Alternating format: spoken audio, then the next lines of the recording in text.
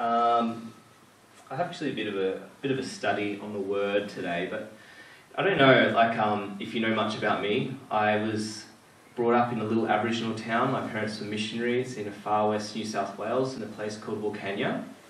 And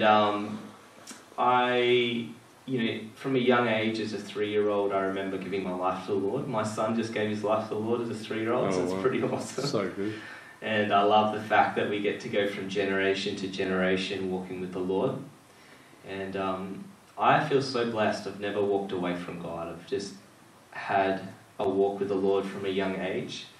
And there are a lot of things. The enemy uses a lot of different things to try to draw us away. Absolutely, there were some trials and tribulations that I went through, but it was through those things that I really discovered the Lord more and more.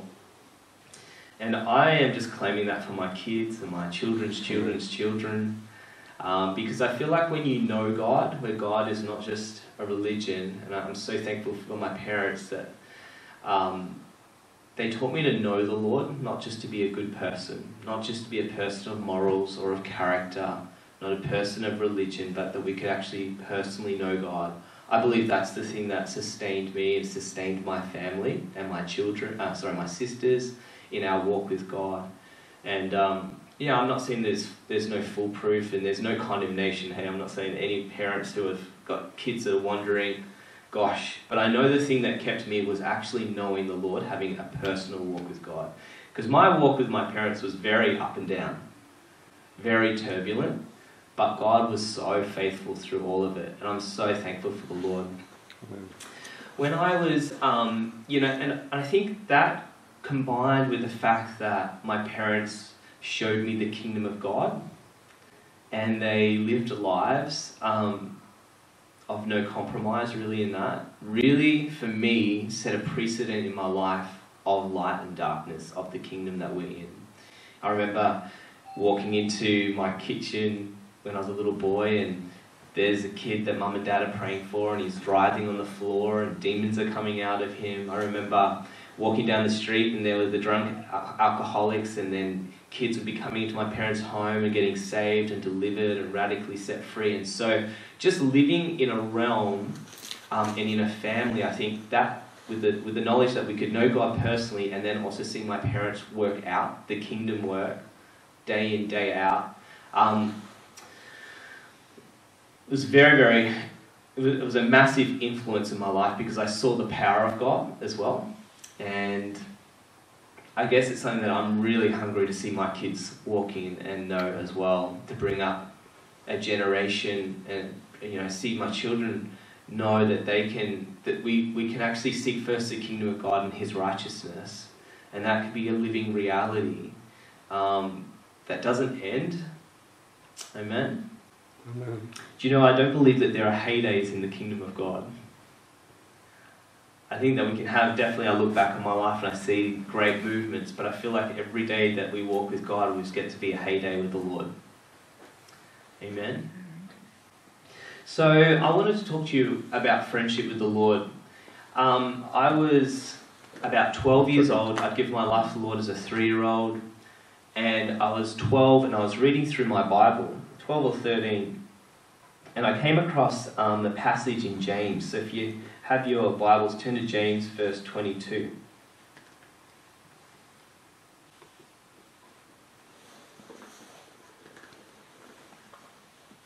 James 2:22 says this: "You see that faith was active along with his works, and his faith was complete by his works." So this is talking about Abraham. "And the scripture was fulfilled that says, Abraham believed God, and it was counted for him as righteousness, and he was called a friend of God." Mate, when I read that, I think I'd heard that passage before, but when I read that, I suddenly had this moment with the Lord where God clearly spoke to me and said, "Jahleel, I want to be your friend." Really? And there's a whole lot of different titles that are pretty amazing through the Word of God, but where God puts his name next to someone and says, "That's my friend," I don't think there's anything greater. I could imagine Abraham's tombstone, and there written Abraham from date to date, and then written on it, "My friend, God." And I was like, wow, David was called a servant of the Lord, or a man after God's own heart. But Abraham was this man that God, he didn't have any writings, he didn't have the word of God written, but he had an encounter with the living God.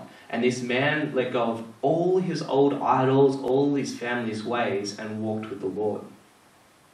And I remember when I had this encounter with the Lord, and I realized that I could pursue pure intimacy with God, that I could actually know him as a friend, and not just, I used to sing the songs as a friend of God, but it was always out there. It was sort of like more of a construct, a bit more of an idea than a reality. Does that make sense? And I feel like often in church, we often have these ideas that we sing about, these things that are great, and but actually we don't always have the connection with faith to make them a reality. Does that make sense?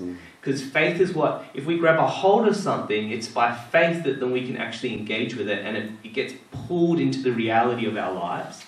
And so at that point, I had this faith encounter with the Lord around like, whoa, if I died, if God just enjoyed being my friend, that would be the best life ever.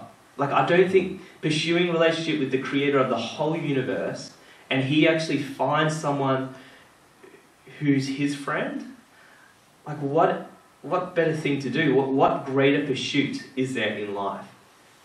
And it really stuck with me. It hit me. And it was at that moment I remember being filled with the Holy Spirit, and I started to have audible, I didn't hear it, but I started to hear the voice of God speak to me in sentences, and I started to have communion with the Lord.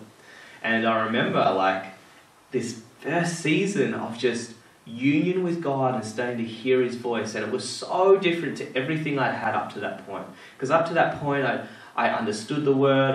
I mean, as a 13-year-old, we'd read the Bible every morning, and I'd even prayed for people. I'd seen people, I think I've even been filled with the Holy Spirit, had encounters with him falling on the ground, but just like this beautiful intimacy with the living God, I was actually so overjoyed that this could actually be a living reality. Amen. And so I just wanted to go through this basic thing of just basic, but also something that I see so fundamentally often lacking in the body, is that people can realize that they can actually know the living God. When God made Adam and Eve, he made Adam, and he said he made him in his likeness and in his image. Isn't that amazing? In the image and likeness of man, and we know that he would come in the cool of the day and he'd walk with Adam and Eve. And it goes to question, why are we here? What is our purpose for creation? Why did God create us and put us on this planet? And maybe you've asked these questions before and you've had them answered, but I truly believe that God needs us, just like a father needs his children. I'm okay without my children, but now that I have relationship, I know them, I need them in my life. I need relationship. I don't just need to have sons and daughters, I need to have friendship with my sons and daughters. Because love needs to have something, it needs to have a target to pour itself out on. And because God is love, he created us to pour out his love upon. And I just wanted to just encourage us, just first off, as we go into this story of friendship and communion with the Lord, just a couple of things. Two passages here. Because we know that since we have sinned, we've all fallen short of the glory of God. Yeah? So mankind was actually made for the glory. Does that make sense? We were made for his glory. But because of sin, we've fallen short of that. But praise God, through the Spirit of God, through salvation, we've been restored to that. Two passages here in Colossians 3 verse 10 and Ephesians 4:24. Two of the reasons I think that I struggled with actual intimacy with the Lord was because I didn't believe I was compatible with him. Does that make sense? Yeah. Because of my view, the perspective, some of the teaching, it came through that I was oil, the Lord is water. Like, who can know the thoughts of God? Like, He's so much bigger and higher, and He is amazing, and He's Lord, but also He made us to be compatible with Him because He said He's the vine and we're the branches. What does that mean? That we can actually be grafted into Him and we can live off the source of His life, live off the source of His love. But if we don't understand that, we'll never really truly cleave to Him because we'll believe that we are incapable of that actual union while on earth. Two little passages here. Colossians 3 verse 10 and Ephesians 4:24 talk about this likeness and this image. And the writers the writer of Colossians, Ephesians, Paul, he understood it. They understood the messianic age of restoration because the Messiah would come and restore what was lost. That's what redemption is all about. So Colossians 3 verse 10 says, "Do not lie to one another, seeing that you have put off the old self." The old self was incompatible with the Lord. It's not possible to have true union and communion with God, with its practices, and have put on the new self, which is being renewed in the knowledge after the image of its creator. See that word image? Image. Renewed in the knowledge after the image of its creator. So we're being restored to the image of God. In Ephesians 4 verse 24, "And put on the new self, created after the likeness of God in true righteousness and holiness." This is us. This is you as a believer, as a new creation. We have been given the likeness of God in true holiness and righteousness.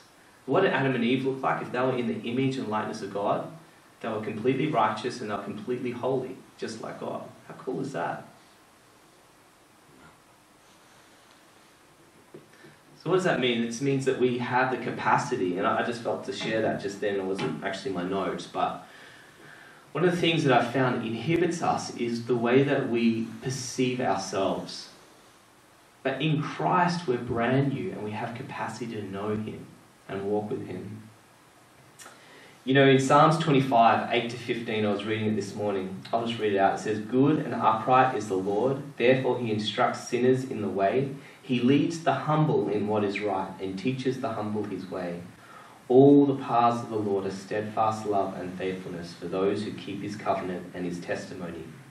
For your name's sake, O Lord, pardon my guilt, for it is great. Who is the man who fears the Lord? He will instruct in the way that he should choose. His soul shall abide in well-being, and his offspring shall inherit the land. The friendship of the Lord is for those who fear Him." How good is that? Friendship with the Lord, or the deep counsel of the Lord, is for those who fear Him, and He makes known to them His covenant. Amen? What covenant has He made known to him? His Brit Chadashah, the new covenant, the covenant found through Jesus. Friendship with God is through the fear of God. Like, I would say that everyone in this room, I really just felt that so many of you, the Lord, it's like this community is known for its friendship and its union with God. And I feel like more than anything through this season that we're in, He's looking for a people that just know Him. Amen. That's good. We can get so sidetracked with kingdom of darkness or what's happening, even sometimes get sidetracked with trying to build something that He's doing even in His kingdom, and not actually just enjoy relationship and communion and friendship with God. And we see the first thing that a friend of God does is he fears God. That's so important. You know, I feel like sometimes we don't really understand the fear of God, but the fear of God really is that we fear God above all the other idols in our world. If you put it in the language of the time of the writer of David, where they had the Philistines, and the Philistines had their gods, and I don't know, the Amalekites, all the Amalekites are out there, they're all different people, and they were only as strong as their gods, right? The Egyptians had their gods. And so fearing God was aware that he was greater than all the other gods there. He was greater than the Asherah. He was greater than Baal. And I feel like in our terminology now, you're like, fear God, that doesn't really make sense. But what it really means is that just as believers, as Israelites at that time, we knew that our God was greater than all of them. And so we would follow him 100% and not bow our knee to anyone else. Because he is more powerful, he's more worthy, he is actually Lord of Lords and King of Kings. And so in a world today, maybe we don't see the gods around us that are actually pressing in, the gods of, there's a heap of gods that we live under in this world that we're in. One of them is the fear of man, what people think about us. People exalt their name above the name of God. There's the fear of ease that we live in, where we're just like this world, this Western society is all about making sure that we have enough to provide for ourselves so we can have an easy and safe and a carefree life. Right now, there's a god of the medical world which is getting shaken by coronavirus. We have no idea up to this point. We almost put trust in the medical world above God. But that's getting shaken and it's causing a disturbance. But we know that our God is greater. He's above corona. We know who wins. Jesus wins the fight of corona. Amen. And so we see people who are friends of God know who he is. They understand his power and they're in submission to that, and they're willing to take the risk because it's actually not a risk anymore because they know their God. When you step out in faith and you go on a journey, but it's like a kid jumping out of a tree, like he's done it so many times with his father. It's not even like there's no fear even jumping in his heart anymore because he just knows he's going to get caught because he knows his father. So good. Yeah. The fear of gravity is not as great as his fear for his father. Does that make sense? He knows his father's going to catch him. So all the other fears drop away. And so a friend of God is one who fears the Lord, who knows the Lord. And the Bible is actually just full of promises of God's love for you. His promises for you. The Psalms 91 is actually, it doesn't need to be mediated. It's a direct promise to you. That's right. You don't need me to speak it over your life for it to be a reality. Jesus, the spoken word, speaks it over you, declares it over you. Right. Amen? Amen. And then through faith, through the fear of God, we grab a hold of it and it actuates in our lives. You know, this word that's used here, friend, is the word sod. It means a company of persons. It means intimacy, a secret place, a consultation in this Psalms 25.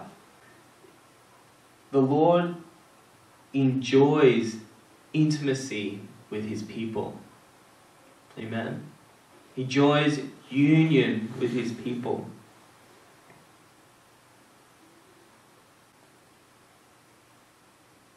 In 2 Chronicles 20 verse 7, just going back to a couple of passages around Abraham, it says, Did not you, our God, drive out the inhabitants of this land before your people Israel and give it forever to the descendants of Abraham, your friend? I love that. And then Isaiah 41 verse 8, But you, Israel, my servant, Jacob, whom I've chosen, the offspring of Abraham, my friend. He just continually, God's using it in first person. It's the way he describes Abraham. You whom I took from the ends of the earth and called from its furthest corners, saying to you, You are my servant, I've chosen you and not cast you off. And the word here that he uses for friend is the word ahav. It means to be affectionate. It's ahava means love. It's actually the only word in Hebrew. There's only one Hebrew word for love, ahava. Ahav, to love. Lovers, friends, lovely, kind. God is calling. He's like, Abraham, the lovely. Abraham, my lover. That's what he's calling Abraham. And you know, the beautiful thing about Abraham that I was thinking about was that he was a man of faith well into his old age. Amen. That's good. You know, I feel like there's a lie that I've heard, and I've even heard it come through like family, and that they had their heyday in their 30s and 40s, and now it's sort of over, but that means that your heyday's got everything to do with your performance and nothing to do with intimacy.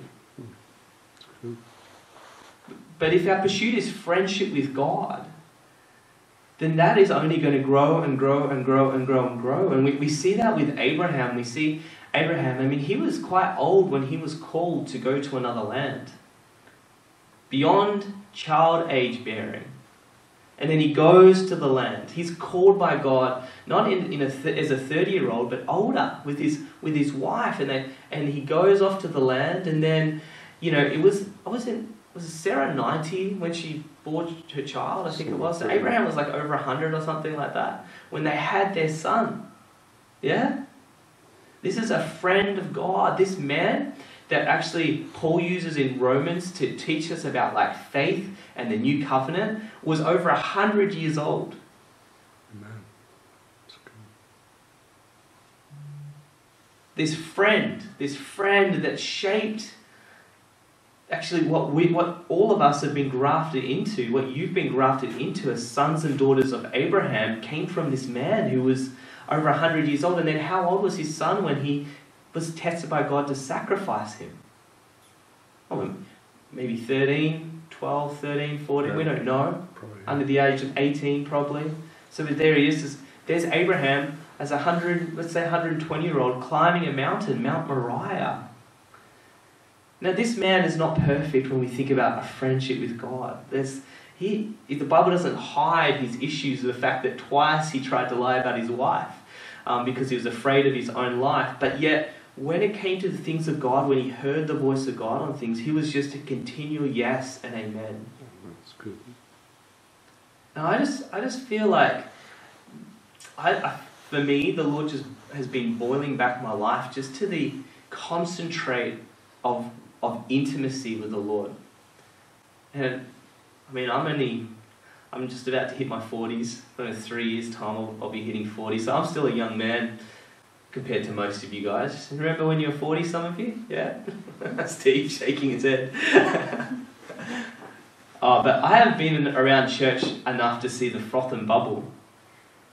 And to see that there's a lot of stuff that is spoken, jazzed up meetings that and friends that just are not walking with God, that don't know Him personally, youth group meetings that were wild, but people are not actually doing anything they committed to. Like no content. No content, no depth, no real tangibility. And I can tell you, like, you can probably count on your hands personally people that you know who walk with God. And some of my greatest heroes that I actually get to live with are over the age of 60. Mark's one of them, Sue. I had some amazing, Russell and Ruth Briggs, they work with pioneers. Dorothy's becoming one of my heroes. There's another couple, the Ratcliffes. And you see these people and they have not toned down for the gospel. They have not written themselves off because their walk is everything to do with intimacy with the living God. Amen. And if really, what is it? It's fearing God. He goes on to speak about it here, and we'll look at some passages. But walking with God and being a friend of God is fearing Him, loving Him, but ultimately it's being a yes to Him. It's just hearing His voice and being a yes to the Lord. So good. You know, Abraham took his son, sacrificed his son Isaac. Boom, didn't question it, just went and did it. And this man, that act of being a yes accounted to him as righteousness. And do you know why that is? Is because righteousness was restoration of mankind back to its original design. That's what righteousness means. In the Hebrew, righteousness is, you might have heard it as being made right standing before God. But righteousness in Hebrew, tzaddik or tzaddikah, is is mankind being recalibrated back to God's original design of how he was supposed to be. Being made right. Humanity being made right. And mankind, what we were made to be in deep union relationship with him and to be obedient sons and daughters of the living God. A yes to his word. When he asks us, yes, yes, yes. That's what we see Jesus doing. He says, I do nothing of my own. I only do what I see my Father tell me to do. My authority is not even my own. It's what my Father's given me. And he shows us what it looks like for God to be in the image of man. In Colossians it says that Jesus is the image of the invisible God. He's also known as the second Adam. The first Adam, made in the image and likeness, fell, questioned, walking in disobedience, fell away from relationship with God because of sin. Remove that, what is it? Intimacy with God, being a yes to him. I don't know, I feel like it's not that complicated, is it really? What would our lives look like if we just pursued intimacy? And I'll put it out there. I know the biggest thing that takes me from knowing the Lord now. It used to be sin. Sin was like the big thing. I just like temptation. But when I realized I wasn't a sinner, that was gone. That got taken away. So the next thing that he takes us away with is distraction. It's the classic distraction. You just smoke screens here and here, try to look at stuff. I see so many believers who know so much stuff. They're distracted by the age that we're in, or they're distracted by certain theology or being right, but they don't actually know the living God. That's right. And man, I feel like this age that we're coming into, because we're going to be this beautiful, spotless bride. That's right. Oh man, what does a bride want to do? Does she need to know everything about her husband? Does she need to be, well versed in terminology so she's loved by him? Or does she just pursue intimacy with him? Yeah. Pursue love. Set herself apart, just growing in love with the one that she's going to give herself to. And that is a season and she keeps herself, and his word is her life and her source. That's good.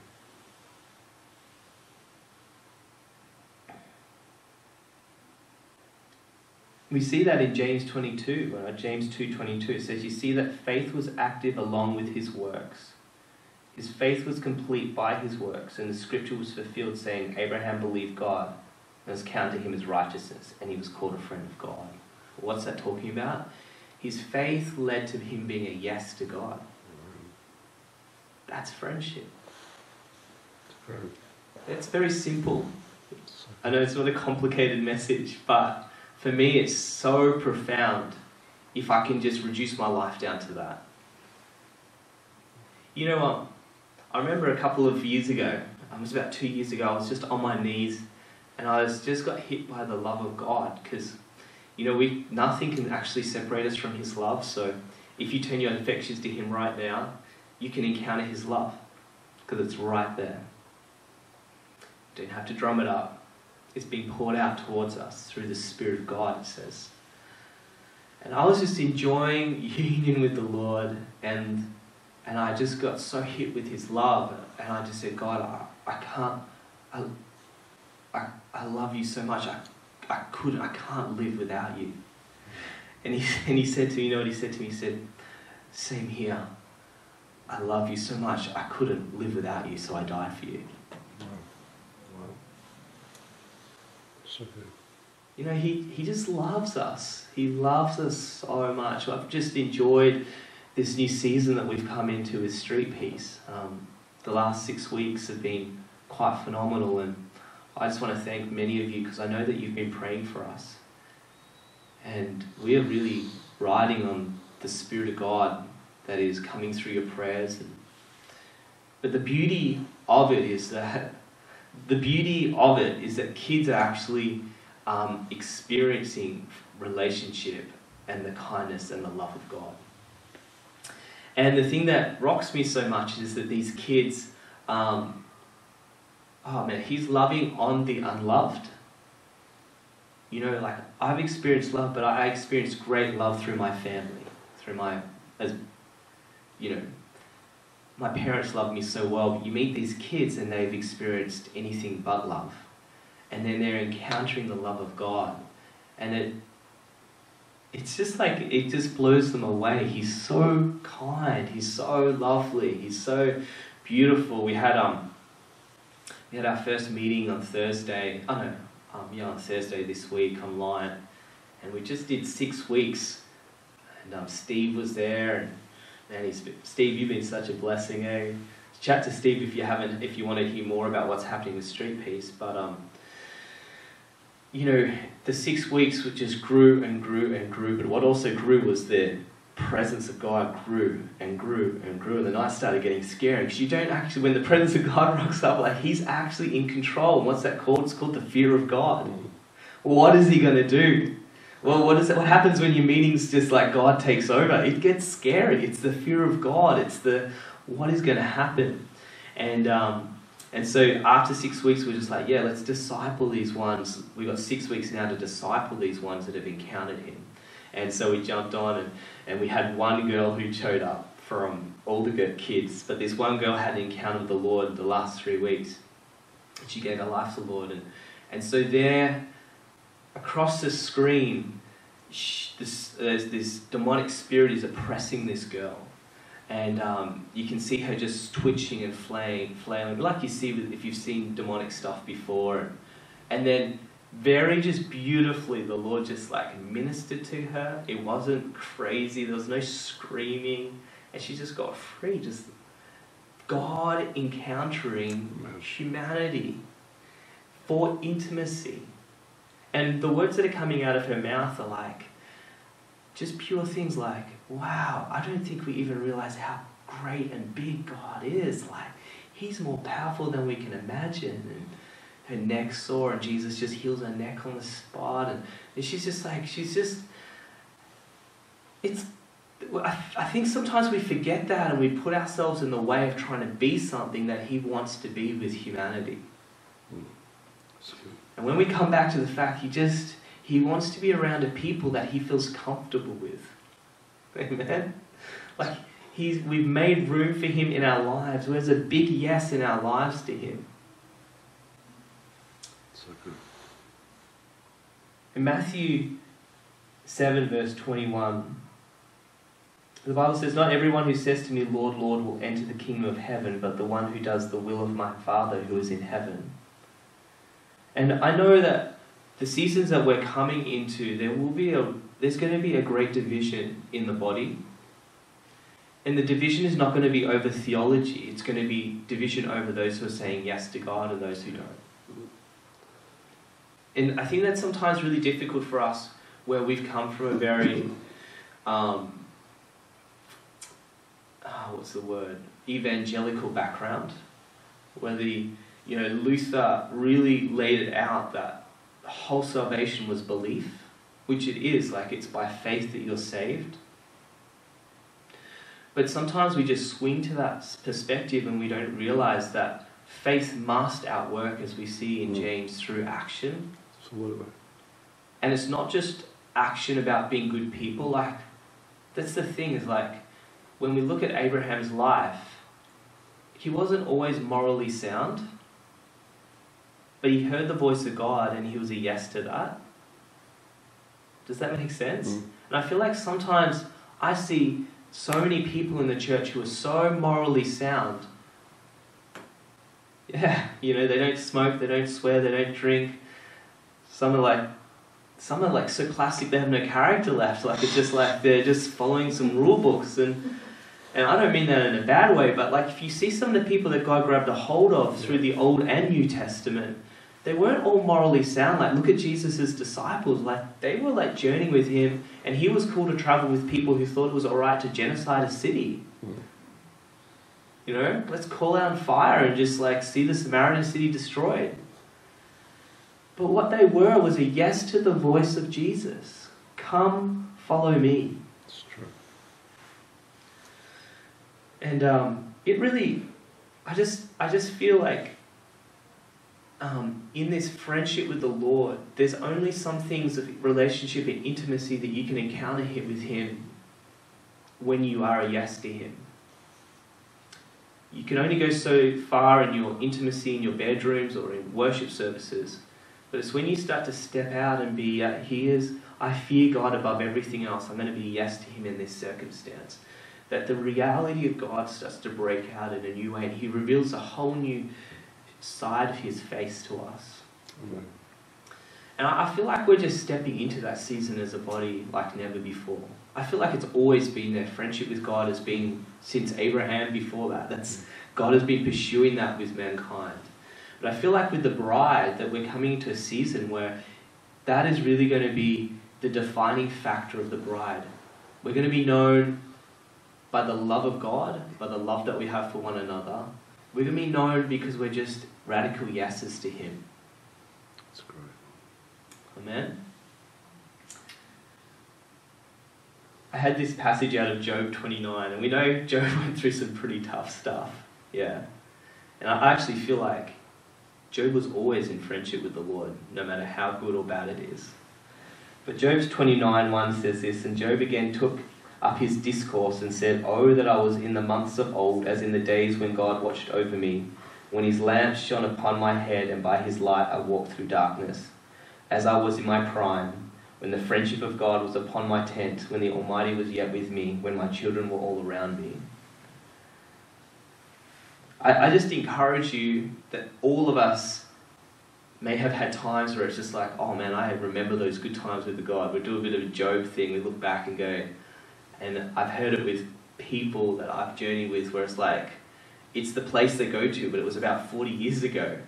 And relationship with God is for the present. He's the I am. And I feel like there is endless realms of the Lord, encounters with the Lord that we have not even met as we go through the journey of knowing Him and pursuing Him. In Amos 3:6 it says, "For the Lord does nothing without revealing His secrets." That word sod is again, it's the divine, what was that word sod? It means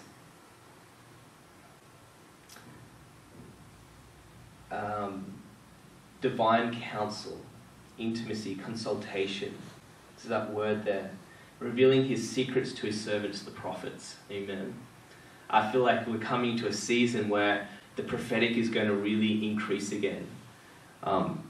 Looking at Joel 2 verse 28 and 29 says, "And it shall come to pass afterwards that I will pour out my spirit on all flesh. Your sons and your daughters shall prophesy." And that's what we're looking at. Looking at the prophetic, you link that in. Well, that's divine intimacy with God. That's what the Spirit of God allows us to have.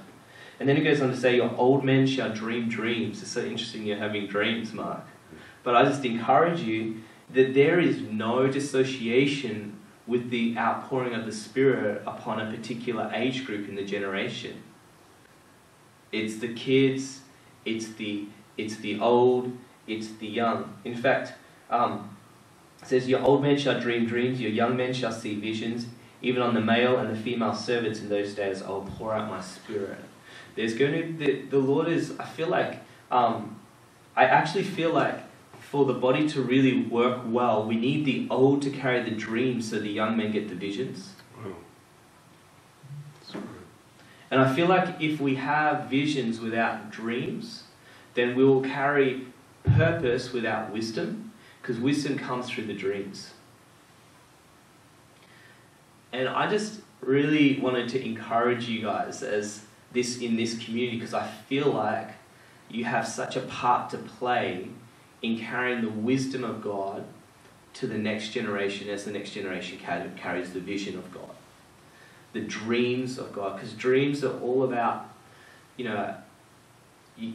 dreams are about, you read through the Old Testament, the dreams of what Pharaoh had or Joseph interpreted was all about not just the situation that's taking place, but how to work through that situation and what God's doing. If He's revealing things, then we need to hear it. And I just encourage you just to completely remove any mindset of your time is up because you're friends with the Lord. That's great. And if you're friends with the Lord, then you're a yes to God, because that's what it looks like. And when you're a yes to God, your life always looks extraordinary. It's always in the realm of the supernatural. That's right. Amen? It's always way bigger than what we could ever do. It's always beyond what we could ask or think. We get to walk on His shoes, and it's out of control. And I just encourage you,